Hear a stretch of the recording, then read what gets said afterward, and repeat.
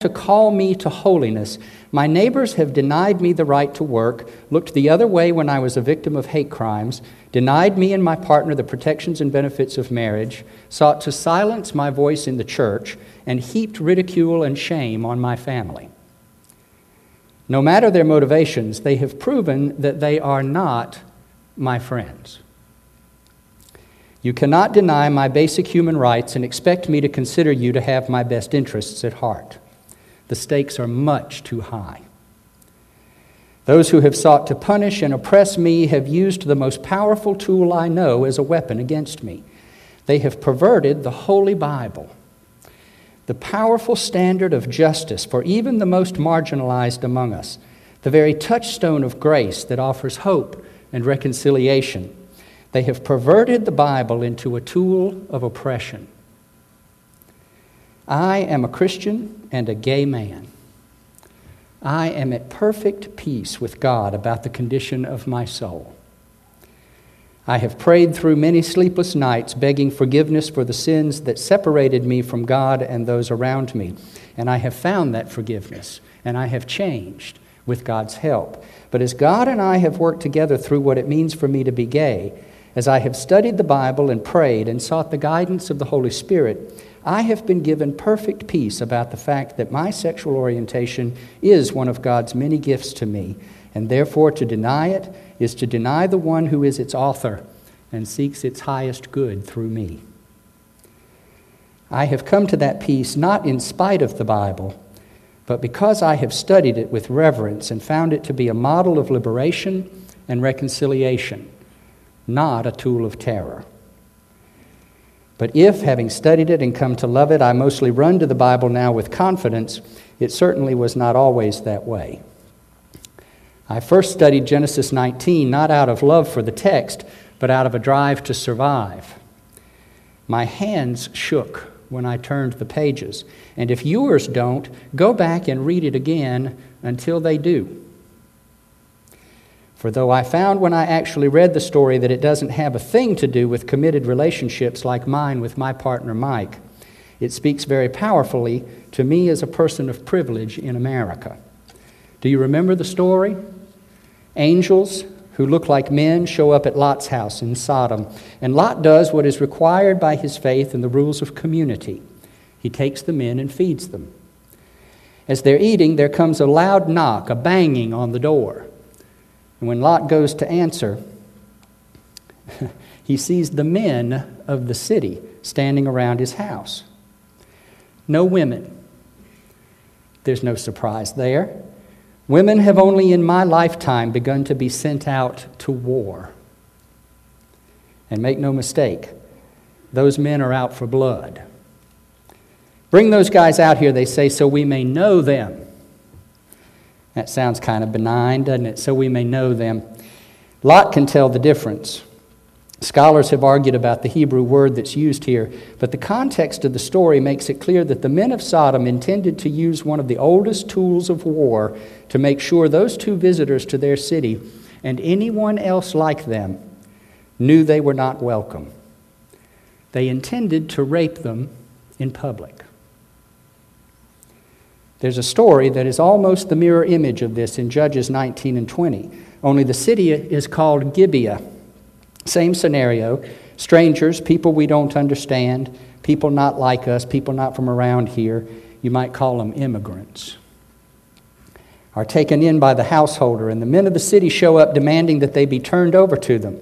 The householder refuses, but does precisely what Lot had done in the same situation. He offers his daughter to the men instead. Women, are your hands shaking yet? Unlike the men of Sodom, the men of Gibeah accept the householder's daughter, and they rape her until she dies. They throw her dead body up on the steps. And the householder, hard to call him a father, cuts her up in 12 pieces and mails one piece to each of the 12 tribes of Israel. The tribes are so incensed at this horrible act of injustice, hard to just call it inhospitality, that they dispatch 12 armies to wipe Gibeah off the map.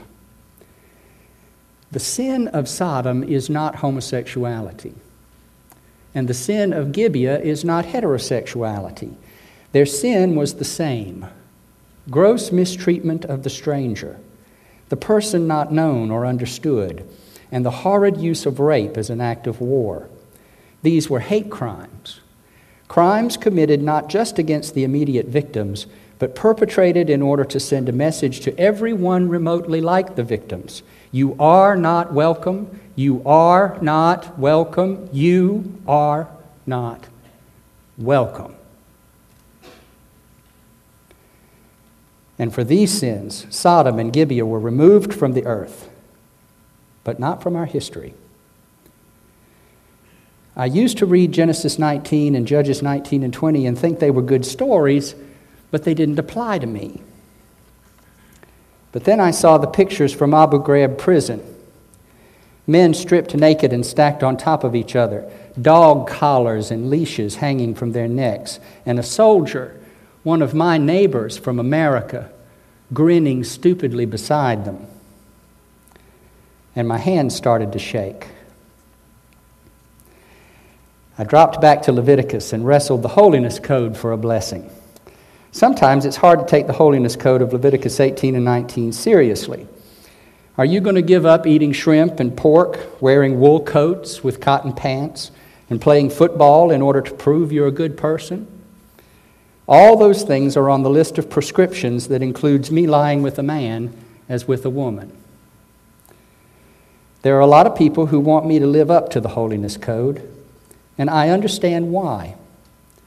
I understand the desire to live as a reflection of the love of God in a world that wallows in the dark misery of sin.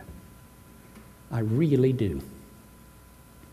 I hear with power and resonance the teacher's command to the Israelites wandering in the desert to set themselves apart from the idol worshippers of the land to which they were going, to set themselves apart by not wearing the kinds of clothes the Canaanites wore, by not eating the local foods, or touching the dead skins of the unclean pigs that must have seemed nasty, abominable to sheep herders. And I surely understand a rule against copulating with homeless boys taken in as temple prostitutes by the priests servicing the Canaanite idols. Good children of Abraham that we are, we wouldn't want to do the things that might cause us to be mistaken for those who recognize any God other than the one true God. I get that. What I don't get is what any of that has to do with my love for my partner and the generative creativity of our shared life, or the ecstatic community we feel on the rare and sacred occasions when our bodies speak of love and trust and sacrifice and mutual care in language unutterable. But I do understand how unspeakably bad it is to value anything of this world more than we value the God who created it. The message of Leviticus 18 and 19 is that we must be willing to stand out in order to call the world away from idolatry. Here's what makes my hands and my heart quake. You and I have been called to ministry, whether lay or ordained, at a time of great ferment in the church we love. Most of the denominations that purport to represent Christ are in great thrall of a great idol called the unity of the church. They are heaping before its unblinking visage the bodies and souls of your lesbian and gay sisters and brothers in an attempt to satisfy what cannot be sated. The idol always wants more and never really gives anything in return. While over and around us weeps the God who requires only justice and mercy as acceptable sacrifices. I turn to Paul's letter to the Roman Christians. Ancient Rome was full of temples to fertility gods and goddesses. In those temples, priests copulated with adolescents. You know they were homeless kids with nowhere else to go. In hopes of ensuring good harvests and growth in populations threatened by disease and war. The lives, the feelings, and well-being of individual children were sacrificed for what was perceived to be the common good. And in the process, it became a commonplace of the